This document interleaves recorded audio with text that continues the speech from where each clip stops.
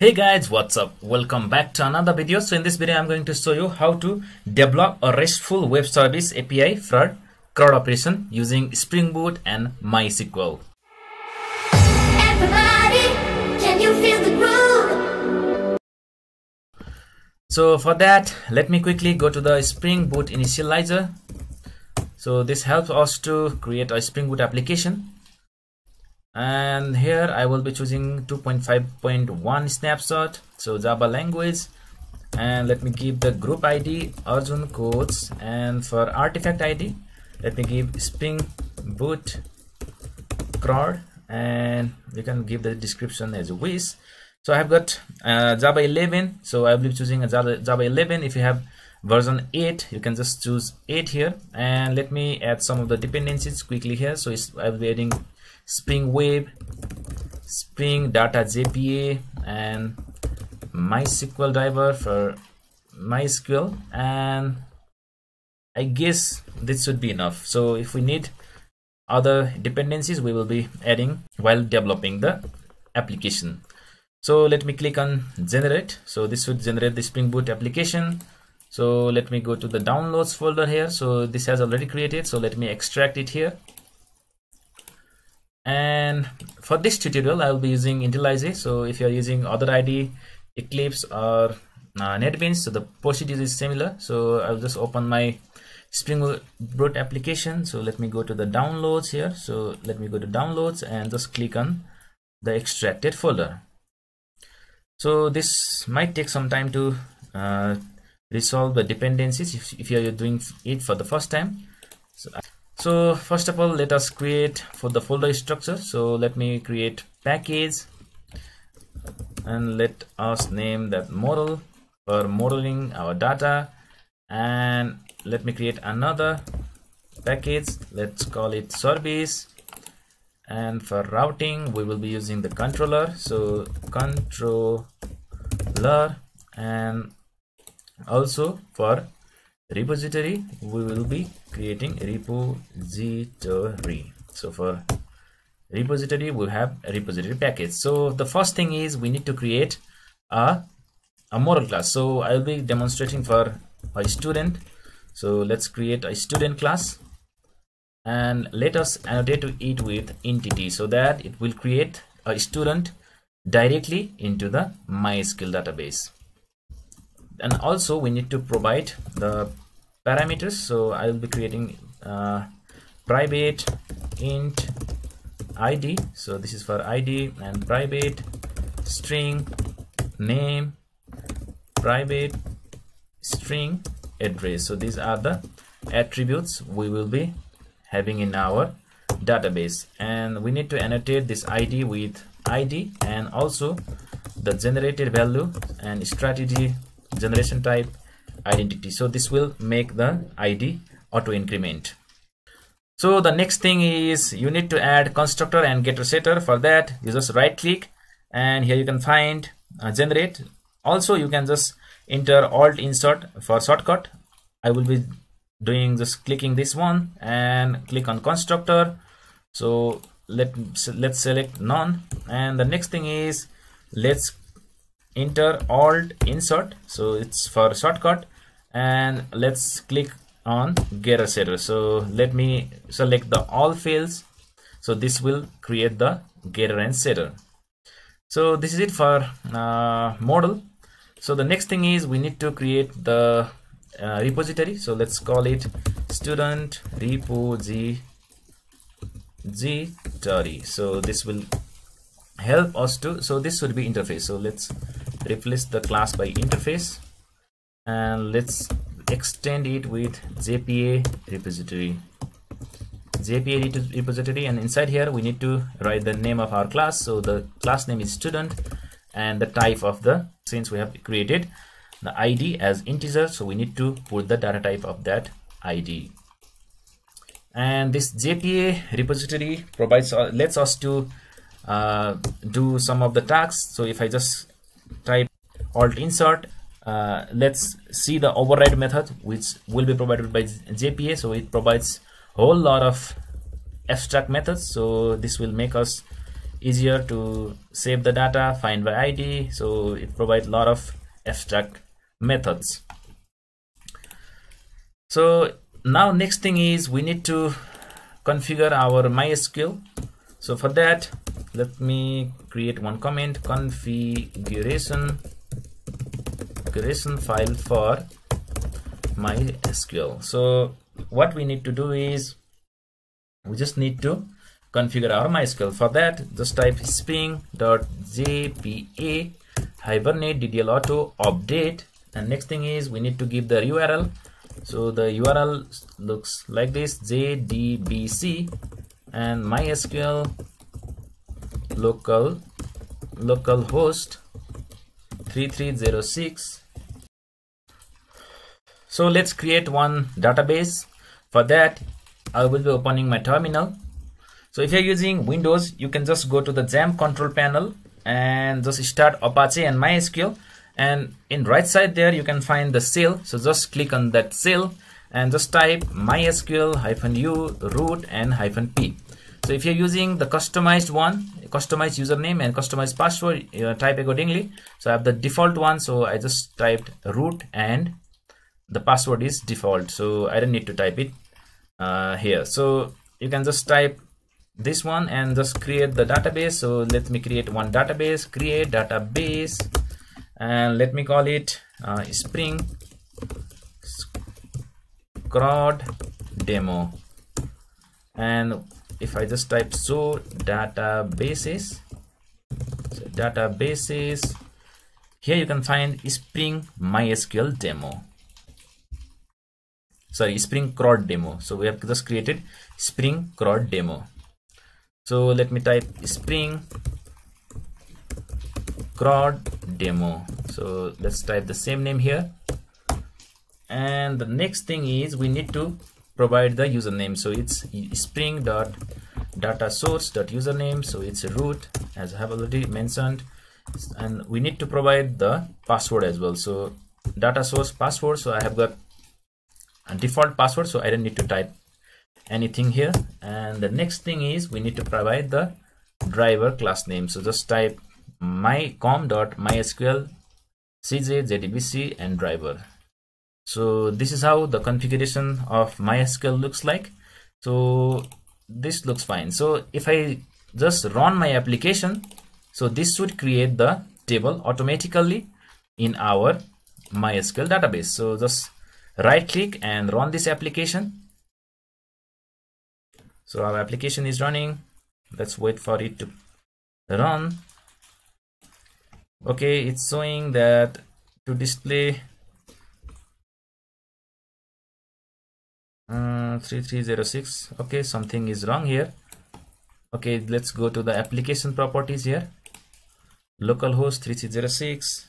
Okay, here I have misspelled the JDBC, so just type JDBC. Okay, let me quickly run it again. Now it should be fine. So let's go to the database and let's use the same database, Spring CRUD and demo.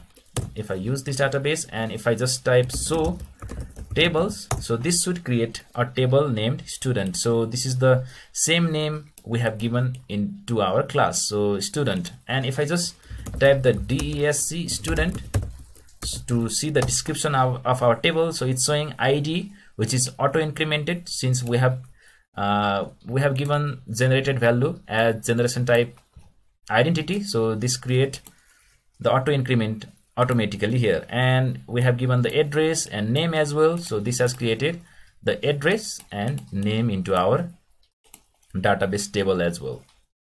So this is how we connect to our database. The next thing we need to do is let's create a service class. So for that, let me quickly go to the service and create new class, and let me call it student service. So here we need to annotate this with service annotation. So let's type service. Since this is a service class, we need to annotate with service annotation. And what we need to do is we need to auto wire the repository. So just type private student repository and type student repository. So let me write a method to find all the student. So just type list and give the name student. So we need to import list first and type student and just type a method list all.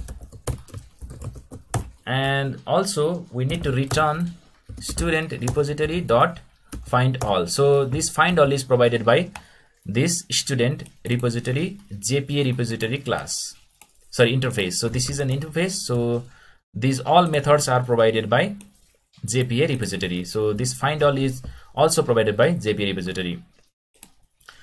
The next thing is we need to write a service for saving the student. So for that, just type public void save and student.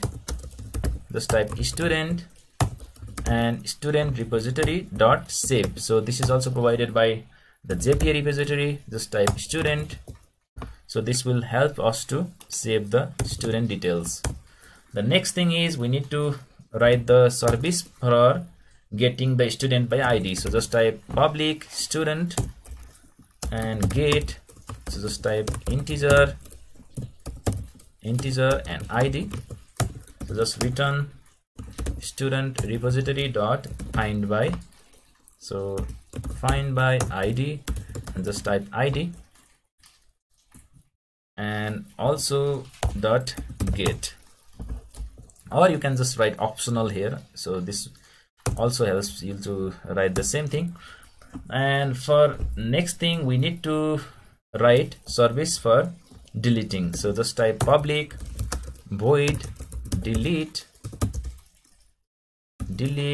and just type integer and ID. So this is for deleting.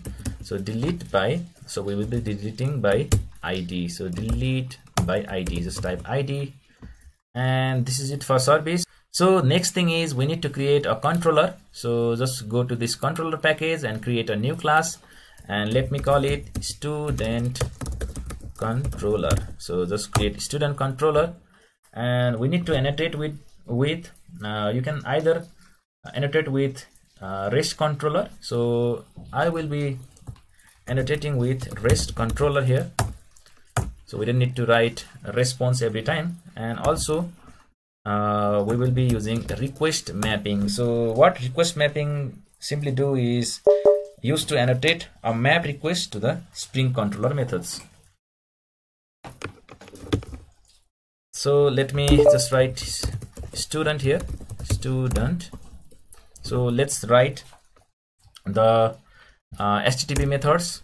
So let's implement all HTTP methods. So for first we need to write GetMapping. So this is for getting the details of students. So let me just give the route as get all. So this is for getting all the student list. So just type public list of students. So we want to get all the student list, and just type list. So we need to import this list as well. So just type alt and enter. So alt and enter will just auto import these annotations or these kind of classes. So what we need to do is let's return student. So before that we need to also auto wire the service class. So for that just type private student service and just type student service here. So let's give the auto wired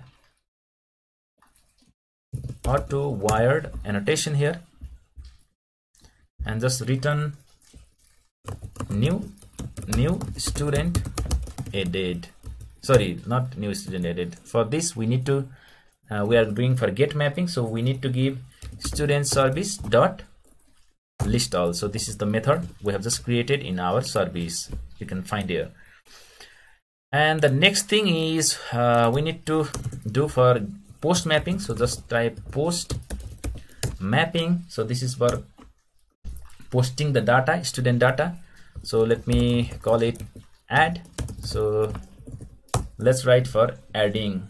So for that we will be just writing public string to return some text, and let's write add, and we will be sending the data in JSON format. So just type request body and just type student and student, and inside here we just need to give the student service and save. So we have just created a save method here, so this is for saving. So what we need to do is just type save and student. So let's return some message here, return new student added.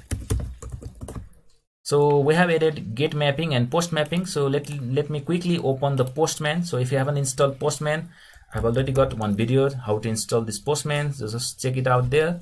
And if you have installed, just open your Postman. So we will be checking for GetMapping and PostMapping. So let me quickly restart my application. So we need to restart the application as well. So let me quickly restart my application.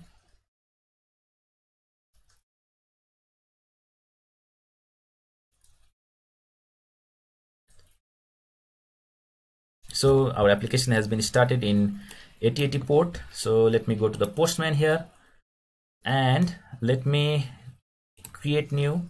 Let me click on create new and HTTP methods. So here, so let me use the post for posting the data. So what we need to do is http/localhost 8080, and we're given the path as student. So you can find here we have given the path as student, and for post we have given add. So just type the same thing, student and /add. And next thing is you just need to go to body here and just go to the raw, and we will be sending in JSON. So just type JSON and give the curly braces. So what we need to do is we need to provide the name. So the name, let me provide some name, Arjun quotes, and let me give the address. So let me provide it with this. So if I just click on send, so you can see here new student added. So how to know if this data has been added or not? We can just check in our database. So just type select star from student. So here you can find the data we have just added. Also we have already written the controller or service for getting all the students. So let me quickly go to the Postman and change this method into get, and just type student, and if I just see here we have given get all. So just type get all and let me send. So here you can find we have just got the list of students. So if I just post another student as well, so okay, let me just type add, and let me just give the name as okay James. So he is from USA, and let me post it again. Sorry, it's showing some error here. Okay, I guess we have got some error here. So it's student/add only, not the dot here. So let me again do the same thing, and it's showing new student added. So if I just go to the get and student and just type get all, and we will be getting the two datas here. And if I also just go to my terminal here and just type the same command, same query, select star from student, we can see here we have got the two datas. So the next we will be implementing for GetMapping, but we will be getting by just typing the ID. So for that, let me write the GetMapping here and just type ID. So what we will be doing is in this route we will be typing 1, and if I just type 1, we have to get this data only, so we will be writing for that. So what I need to do is, let me just go here and public, so let me type response entity. So what this response entity will do is, this will show the response code like this, so we will be writing for that. So just type student and get and path variable, so this is for ID. So since we are dealing with ID, so we need to annotate with path variable and integer ID. So let's keep this inside the try, and let's write the catch. So if there's no ID, so we have got only two IDs there, so if I put the other ID, then 1 and 2, so this should show this error. So let me write no such element exception, and just type, what I need to type is exception, and just type E, and just type return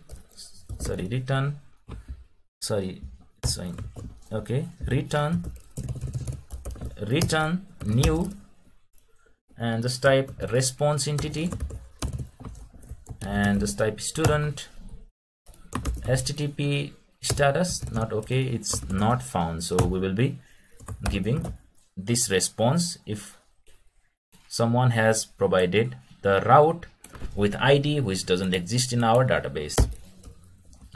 So just if he has provided the right ID, so we need to display the student having that ID. So type student service dot get by ID and return new response entity, and just type student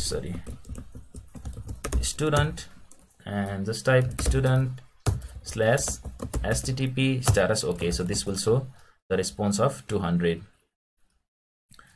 I guess some error is here, so let me find what it is. So let me clear this one, and what I need to do is I need to put one curly braces here, so this should clear our error. So if I just restart my application and go to the Postman again, so this should look fine.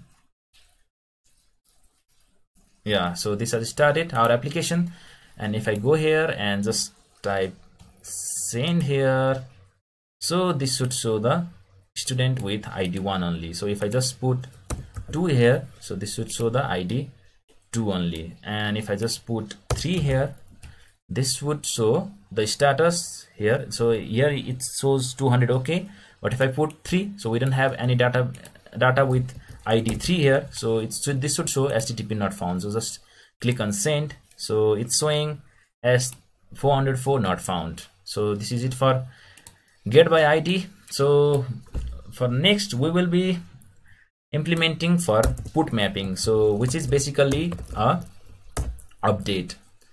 So just type /ID, so we will be updating with ID. So what I need to do is just type the same thing, public response entity. So we have already done the same thing in GetMapping by ID as well. Just type update, and here we will be getting the whole request, so we will be sending in the request body. So just type student, and we will be getting the data from ID. So we just need to annotate with path variable, integer, and ID. So we will be keeping this as well in the try catch block, so that if there is no ID, so this will show the status with 404 not found. So just click on no such element exception, return new response entity. Just type student http status not found, so just enter this one. So just type semicolon, and the next thing is if student exists, so student, and just type existing student equals to student service dot get ID. So we will be getting this student using the ID, and what we need to do is, get only, just type get student, so why not, sorry, student service and get ID. And what we need to do is we need to save the updated value. So just type student, and what we need to return is just return the response entity, and inside here we just need to give the http status dot okay. So this should look fine. Also I need to put new here. Yeah, so this should look fine. So let me restart my application again.